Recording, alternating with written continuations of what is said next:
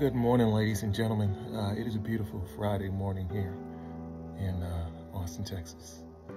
This is day 864 of the 3+ Minutes of Planks Challenge. And as always, I am filled with gratitude. Those are my mind this morning. A couple of days ago, I ended up going to lunch with two new friends, Meg and Stacy. I met Meg over December.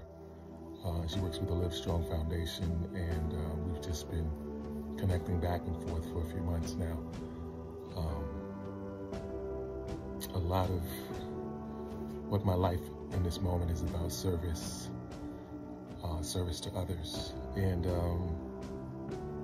so in understanding that, one of the things that I started to do was understand that being comfortable, being uncomfortable, like making new friends, having new conversations, being vulnerable, being transparent, things of the sort, getting away from my lies. I told Stacy one thing the other day, something that I needed to process myself, because though I'd known it, in saying it in the moment, it really gave me a moment to think about things in my life. I told her that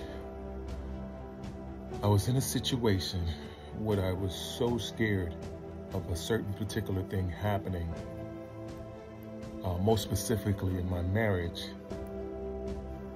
that I eventually manifested it. The fear that I was trying to avoid was the exact thing that happened in my life. And I'm expressing that because our minds, our bodies, our spirits, our soul go directly to the things that we think about. So if we are operating in a space of fear, those are the things that will happen to us. But on the reverse side, if we operate in a space of abundance, of love, of prosperity, those are the things that will come to you. And they may not come to you in the moment that you want to. They may not come to you in the fashion that you want it to, but ultimately it will come to you.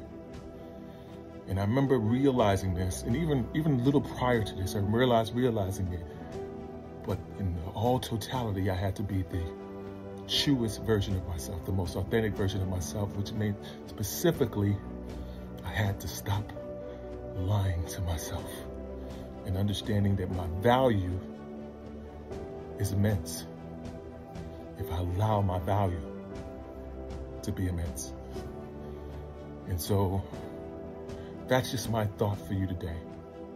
Think about the things that you put your mind on, the people that we put your mind on, and think about whether or not you're coming from a place of fear or coming from a place of love. And once you realize that, direct it to where you need it to be, and life becomes amazing. Anyway, thoughts on my mind. As always, be blessed today and every day. Talk to you soon.